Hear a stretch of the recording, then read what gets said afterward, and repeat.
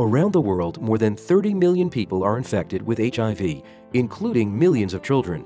Antiretroviral drugs have been very effective at holding the virus at bay. However, once drug therapy is stopped, the virus returns.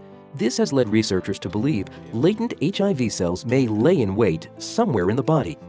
It was hoped, given how effective these drugs were, that they might actually cure the disease. However, it's become clear over the years that despite how efficacious they are and how much they decrease mortality associated with the virus, it's not possible to stop the drugs. The virus comes back. Researchers were puzzled where these reservoirs of latent HIV cells may be stored. Here at the University of Michigan, we wondered about whether very long-lived cells, such as stem cells, might harbor the virus. And so we began looking at these cells in tissue culture experiments in the laboratory.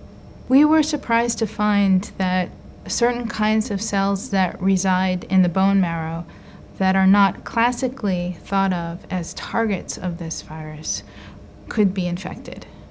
This finding is important because it helps explain why it's hard to cure the disease. And it's very important to try to cure this disease because currently people have to take antiretroviral drugs for their entire life to control the infection.